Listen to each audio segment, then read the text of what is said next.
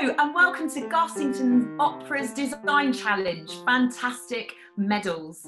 This week we're going to be joined by designer Ruth Paton, which is really great, and we are taking Tchaikovsky's Onegin as inspiration, and that is set in early 19th century Russia, and this is a picture to give you a mood of that really beautiful.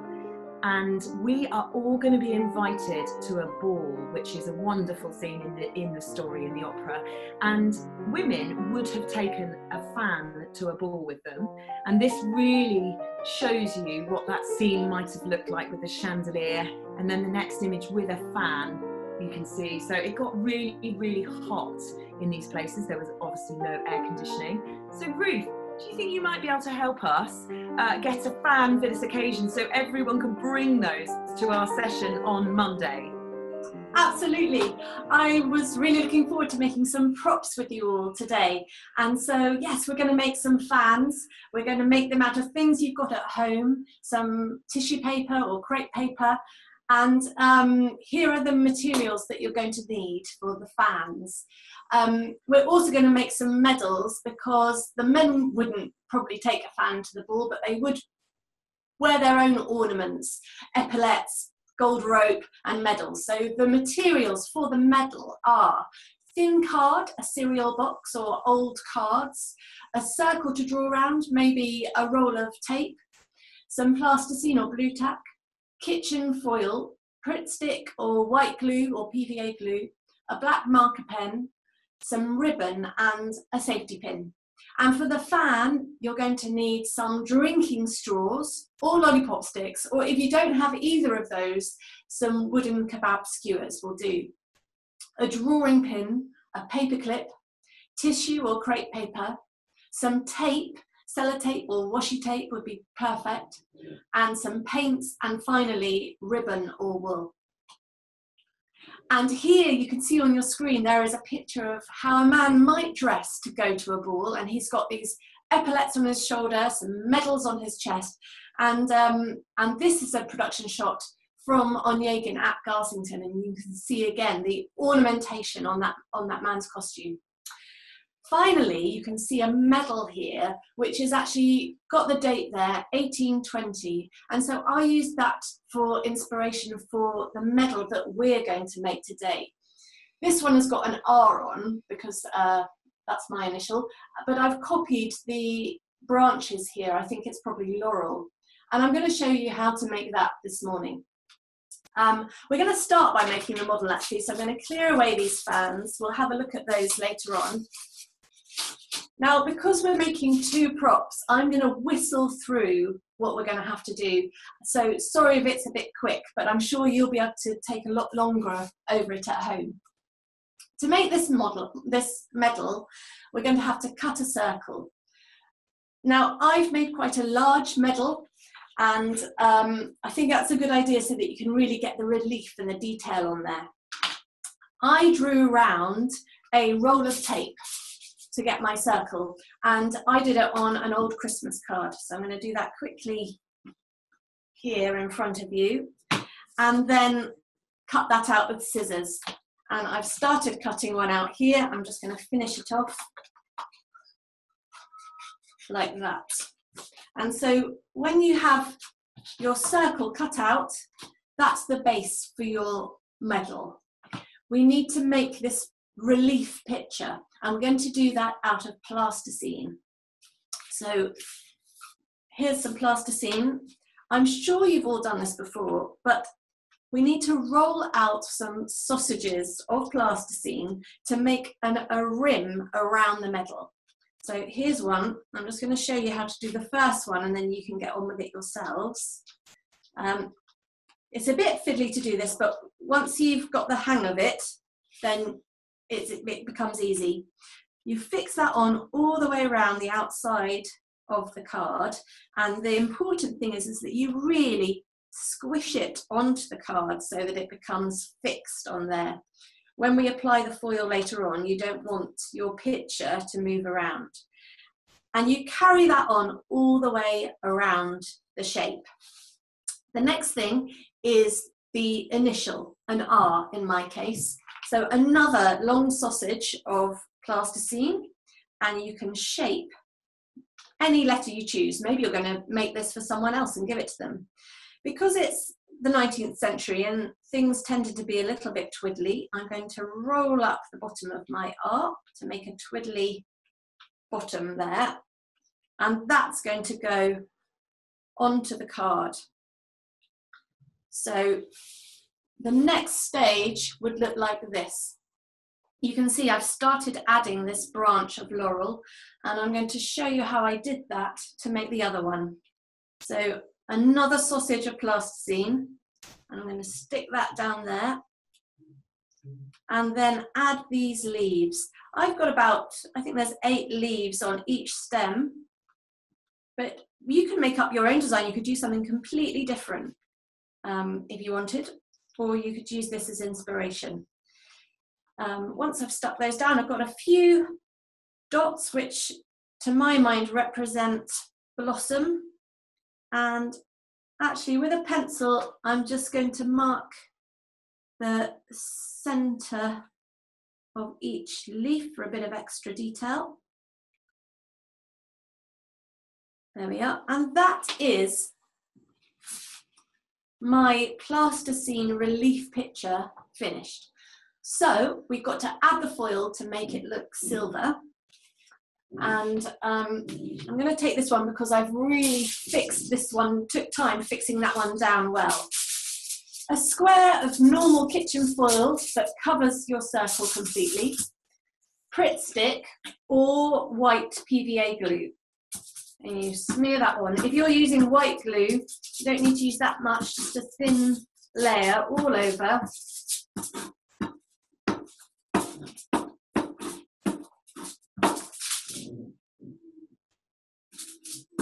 And that makes sure that it will stick down really firmly.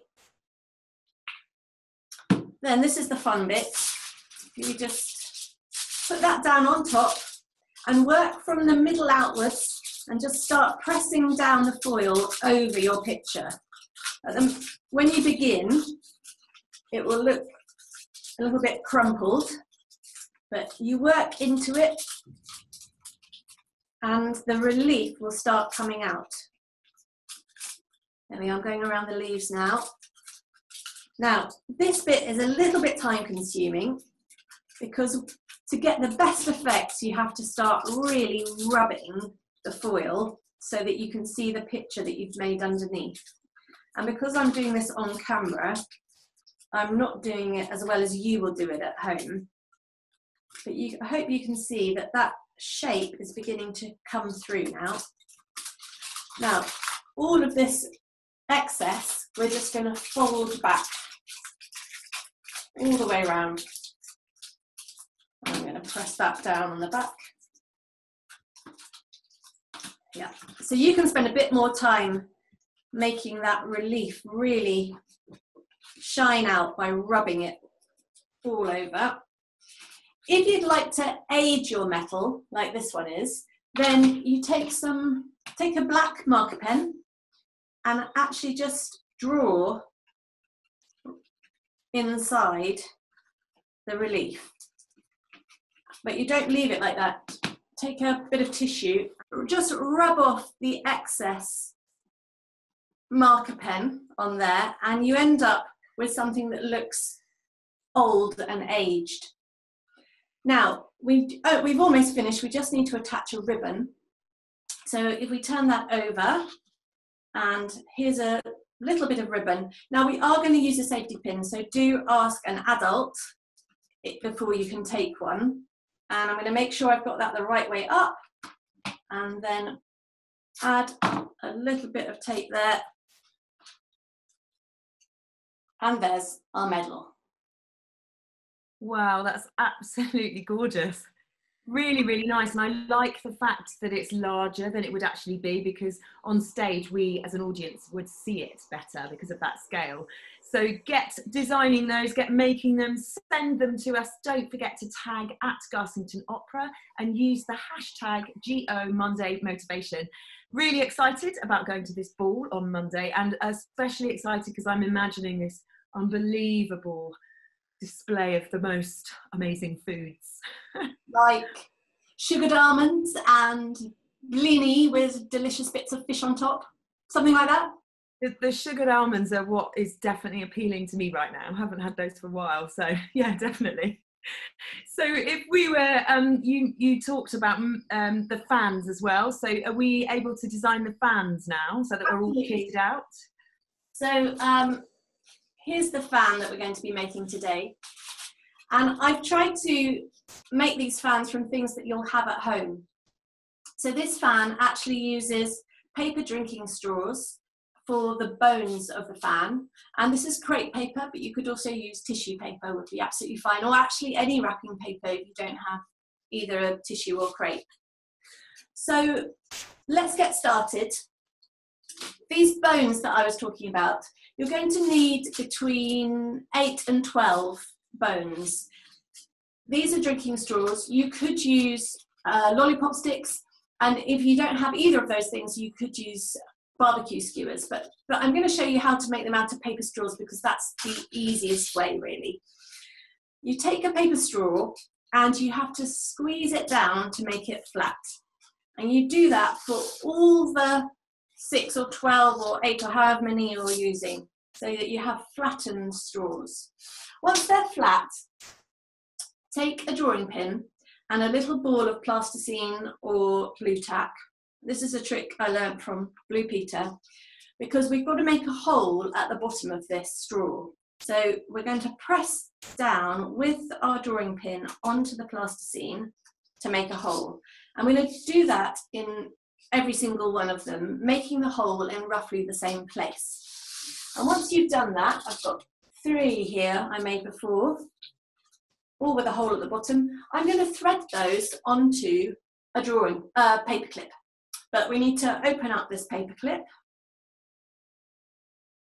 and then just thread the drinking straws on.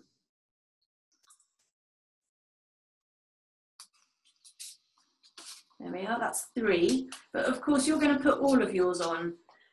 I'm working with 12. And so if you put 12 of these onto a paper clip, it looks a bit like this. There we are. So once they're on, you can see that they can easily fan out like that, and gives you an idea of how this is going to work. So I'm just going to clear my desk and show you how to get the paper on there.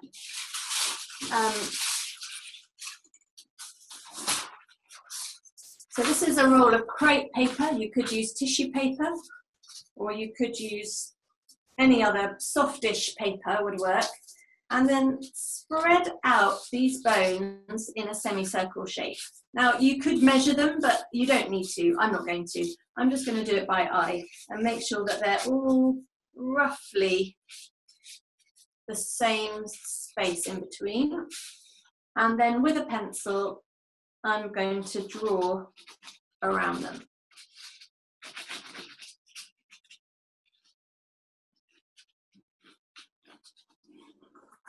Yeah. And once I've done that, I'm going to cut that shape out. And I've cut one out here. There. Now, we need to cut out another semicircle at the bottom. In case you don't have a compass, you could just use a roll of tape as your guide, draw around that, and cut that shape out. And then you'll end up with something that looks like this. And that is ready to stick the bones of the fan onto. So let's lay them out and see how it looks. At this point, it's really important that the bones of the fan are laid out in order, that none are overlapping each other in the wrong place. There we are. Oh, I forgot to show you. You've actually got to twist these 2 ends of the paper clip a little bit like that. But once you've done that, you can lay it out. There we are. So that one's in the wrong place. I'm just moving that into the right place, checking them all over. There we go. And then you can start taping those down when you're happy with their position. I'm using magic tape, but I used washi tape on my lollipop stick fan, and that worked really nicely. So if you have washi tape at home, use that, that would be fab. But normal sellotape also does the trick. And I'm going to lay the tape all the way along the straw and stick it to the paper underneath. And I'm going to do that all the way around, making sure they're all fixed down in order. And if you do that carefully, you'll end up with something that looks like this. And you can see that really is beginning to look like a fan now.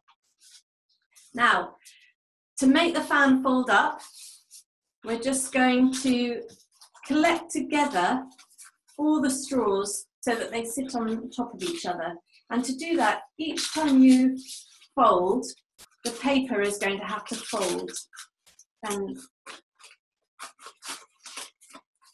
you're going to gather it together so the folds are more or less in the same place. It's a little bit fiddly, and it doesn't matter if it goes wrong. But there we go. Squeeze that down so that the folds are in the right place. And then we should be able to, that one's got stuck. Should be able to open that out. And that's ready to start the painting. That one just, there was one that got stuck in the wrong place. There we are. So I'm going to paint on this side. You can see from the other ones I've done that I've used, this one I was inspired by the blossom outside in my garden. There's a lot of crabapple blossom, but it's just dots of paint. And then this one is more linear. That's the bright blue of the sky.